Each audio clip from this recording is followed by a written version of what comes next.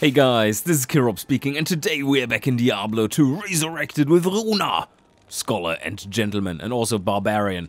Not of Horogath, they are all filthy and not educated enough for him. But we are here in Act 5, finally, and oh well, it was a pretty quick journey, especially the second half of it, I would say. We're pretty straight through.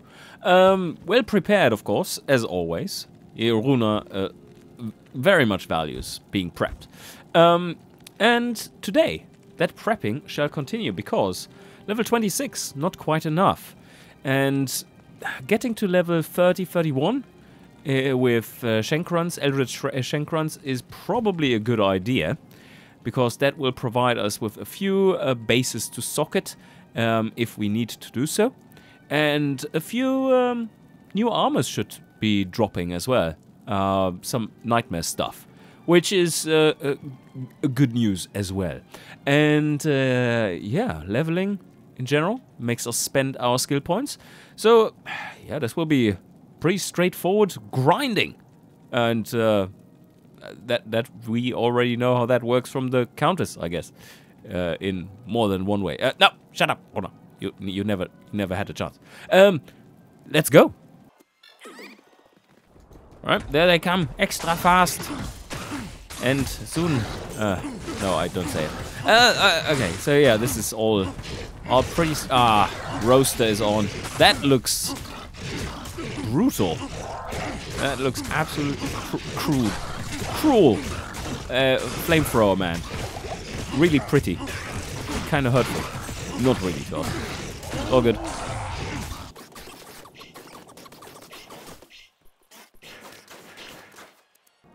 Yeah, you see, there's the next item. The next item we found. Oh, ethereal too. Ah, that's some nice damage. But yes, let's quickly check if there are any shrines around here or any other boss groups.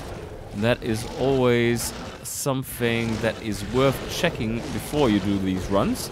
No, there is not. So let's go to Shanky Boy.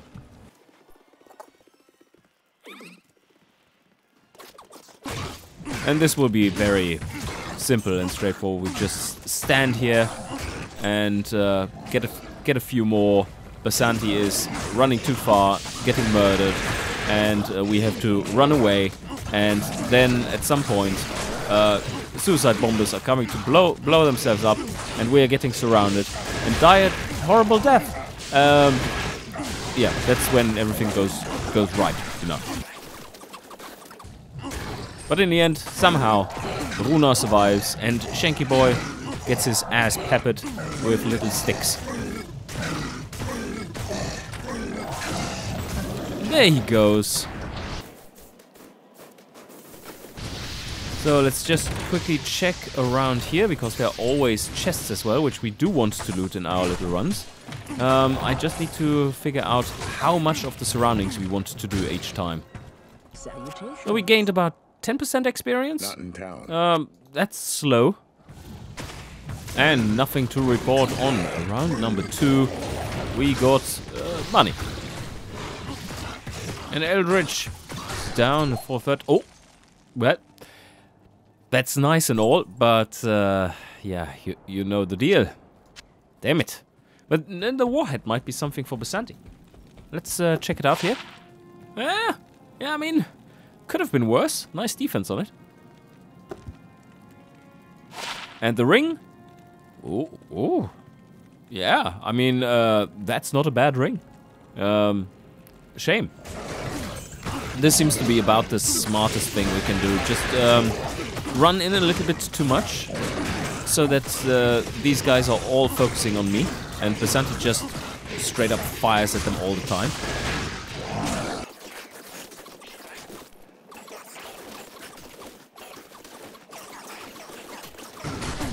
Level up for Basanti.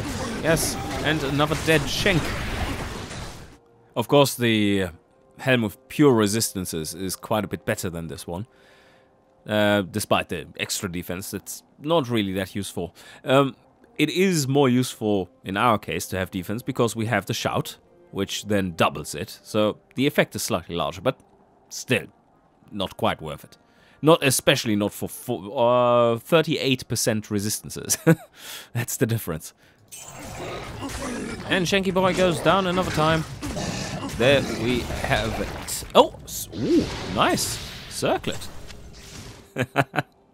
Oh, this one is funny. It's like, don't you hate it when it spawns with knockback? And then hit causes monsters to flee 100%. Don't you hate when that spawns on a weapon? This is the ultimate combo. But at least it is comboed with prevent monster heal. So when they run away, at least they don't heal up again. So that's something going for it. And now let's check out the circlet here. Oh,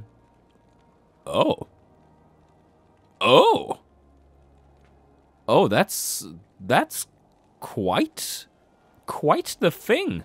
That's a lot of fire damage. And damage reduced by 4 is still relevant, I would say, at this level. Yeah, this one isn't too bad. And enhanced damage as well. Huh.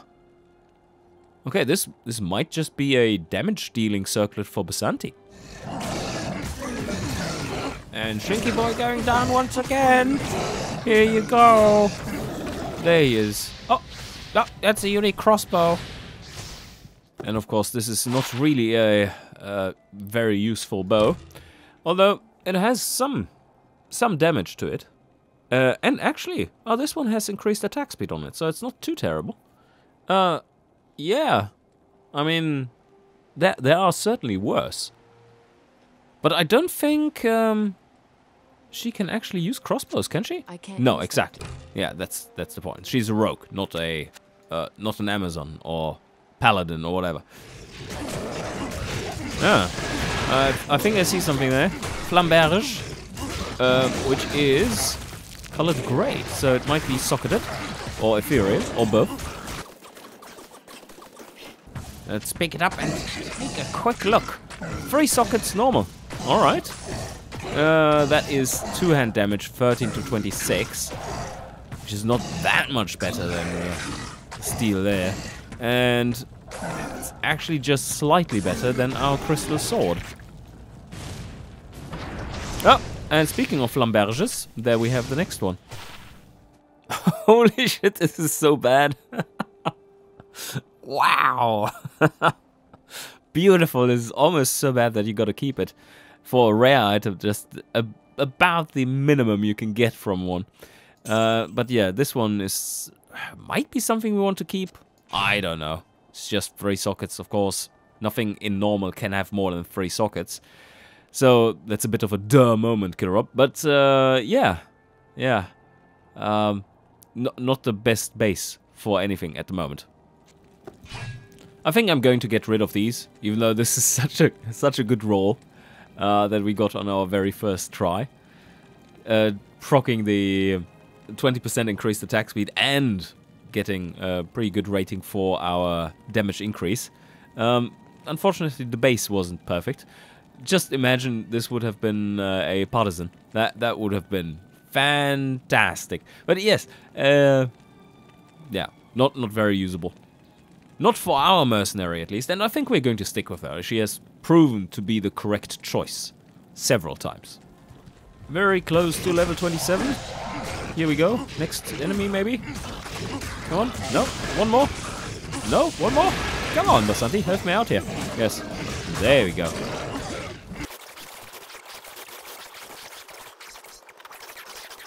And Shanky Boy going down. Another time. Let's see what he drops. Bullshit. Bullshit. Well, a diamond, which is nice. So, battle orders it is. And that gives us a little bit more life. And then, of course, also concentrate, level 10. And yes, throw one into battle orders. 5 skills remaining.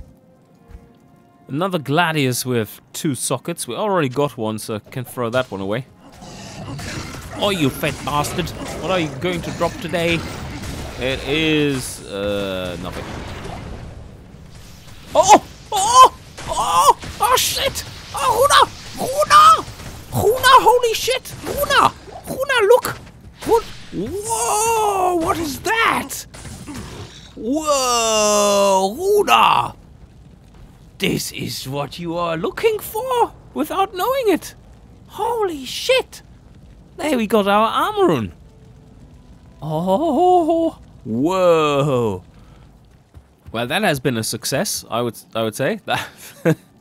Unexpected to get the best rune for us already right now.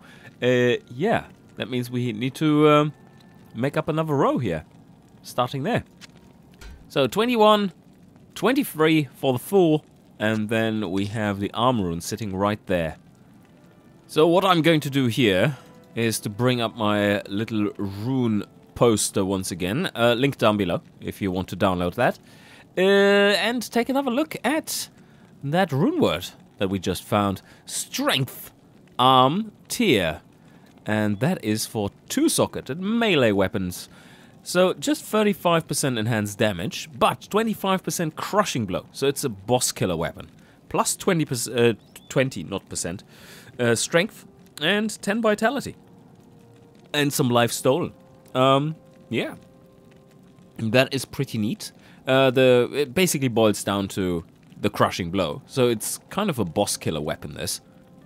But you know what also requires an armor rune? Well, that's edge. Arm, tal, tier. Or rather the other way around. Tier, tal, arm. And that is what we wanted to have for our mercenary. And yes, to those who say, oh, but Kirop, Spirit also needs one. Yeah, I know. We're not going to use Spirit. That's a fucking broken rune work. So, no, destroys the whole game. No interest in that. What? Oh. But you know what? King's Grace also needs an armor rune. And that's a more all-round damage-dealing sword. Huh. 100% enhanced damage. 100% extra damage to demons on top of that. Fire damage, cold damage. And lots of attack rating. And lifesteal. That sounds like a very solid sword for any kind of nightmare endeavors. But I think getting the boss killer for Bale first? And some of his minions, maybe? Thinking about that. Let's save it for now, because the strength rune won't do much for us at the moment. But as we move forwards in Act 5, it might. So, okay. Good stuff, good stuff. And Shaky Boy goes another time. Nothing there to report on. Superior Hunter's Bow. That might have 3 sockets, of course. Let's see. No, 1. And Basanti has leveled up once again. Following along nicely. I think she's holding pace very well.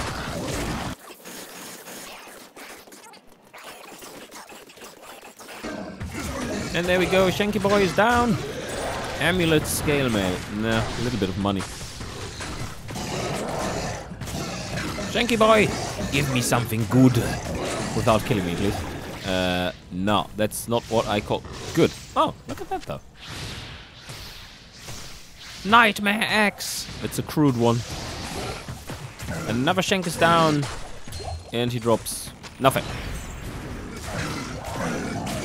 And Mr. Shank. No. Another one without results. Superior Great Helm. No sockets, though. Now we're very, very close to a level up, though. So that is going to happen probably on the first enemy. Let's see. No, second one. Yes. Okay, so where do we want to put this? Simple task. Battle orders. As well as concentrate. And it's not that far off that we can put our first points into natural resistance. 12% resist all on the first level. Not too shabby. We got a cedar bow. So these can drop. That's good to know. Fast attack speed, base. So if we get one with 3 sockets, then that will be a decent base for a for an edge. Although I think I'm going to wait for a drop of a 3-socketed hunter's bow equivalent of Nightmare. Found a circlet with 2 sockets. Oh, Basanti already got her next level up there. That is impressive how quick that is going. So now she's at 28 just like myself. I'm just going to keep the circlet around if we somehow instantaneously found an a soul rune, because lore would be a nice addition. But yeah, so we have plenty of space too. Also, I think we could speed up the grind a little by just giving her, now that she has the levels, give her this one. Lots of extra fire damage and enhanced damage. That doesn't do that much because we have so low base damage on the bow. So that doesn't do shit. But that does do shit, as you can see. A lot of shit. A good shit. Yeah, Basanti is now killing it even more than before. I mean, I'm not doing much at the moment. She's taking care of business. Yes, this has made it quite a bit faster to run this. More comfortable. And there we go. Ah, don't die. Has been quite a while since my last decent find of anything. So, it's about time. No. No, Killer Rob, says Runar. This is not how probability works. Yes, okay. That is true, Runar. Oh, there we go. Razor bow is, of course, the equivalent of a hunter's bow. But, yeah, that's a crude one. You don't like that. Yeah, Horned Helm on the ground. Shanky Boy doesn't drop anything neat, as per usual. But let's see what this one is. Might be decent. 2 sockets, but nothing else. I think I'm going to set it to players 3 right now. I think that's about-ish a sweet spot for where we're at in terms of damage. Just speeding up the process a little bit.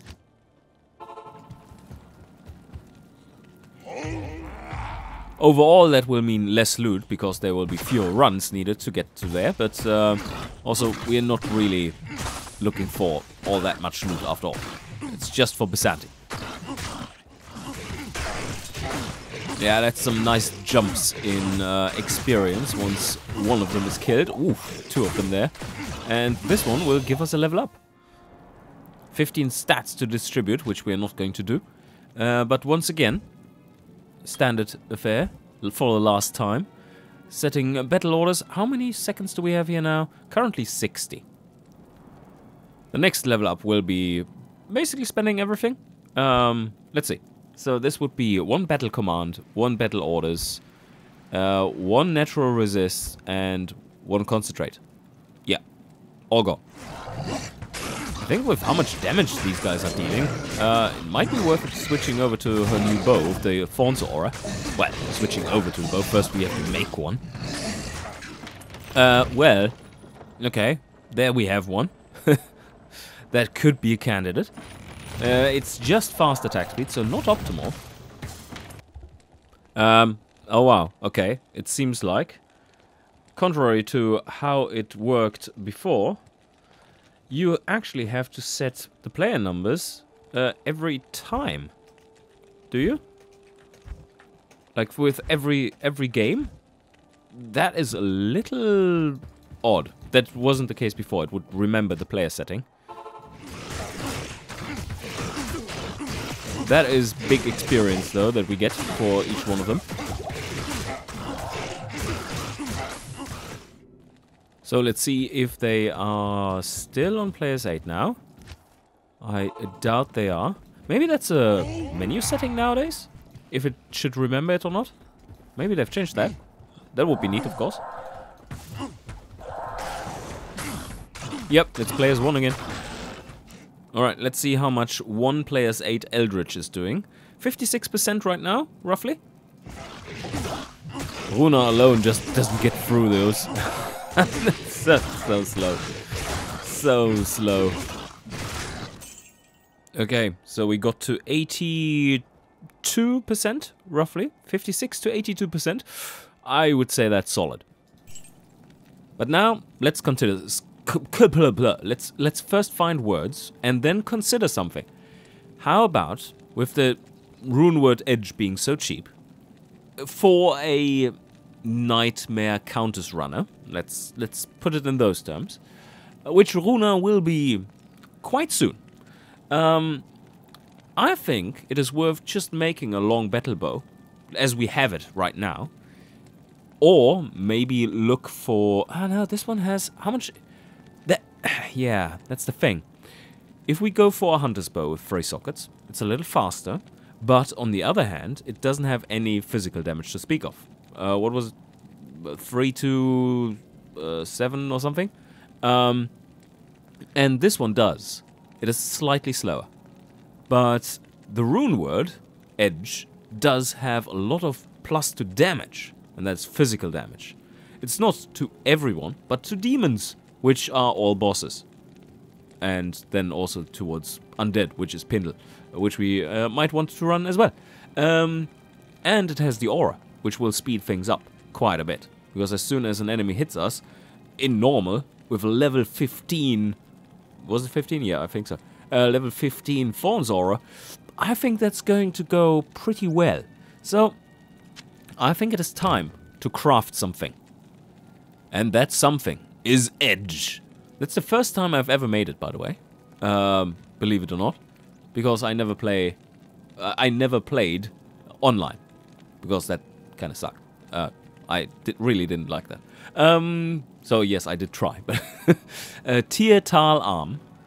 And that was a letter-only rune word. So, Tier Tal Arm, we got that here. Tier Tal, finally getting rid of that. And Arm, oh, unfortunately getting rid of that. So, that's the order. Tier, Tal, and Arm. There you go. Okay, what kind of rolls did we get here? A really shit one to demons, damage to demons. The lowest is 320, the maximum is 380, so we really rolled low on that.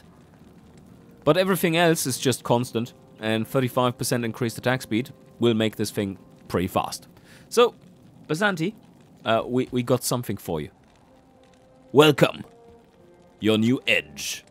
I'll put that to good use. Oh, wow! Put that to good use. What? Where does the damage come from? Where does that damage come from? Oh, it's the poison, of course. Yeah. I don't count the poison damage, because she's going to kill things faster than what the poison can deal. So, yeah, this is exaggerating the damage. Subtract about, let's say, 50 from it, and you have about what it's going to do. I'll put that to good use. I'll put that to good use. So, our Sapphire Ral bow will have to go. That is unfortunate, but whoa, you get quite a lot for it. Such a good companion this one was. She has done lots of damage with this one. Oh yes, look at that. We do have an aura, and I respawned into the same game. Damn it. So, first things first, let's go play as one and see how everyone is dying hitting me. That will be a very nice little test. So, here we go. Oh, beautiful color combination. Runar, you can be an artist now. And hit me, please. Yeah, I mean, it certainly helps. It's about as much damage as I deal myself when I hit them.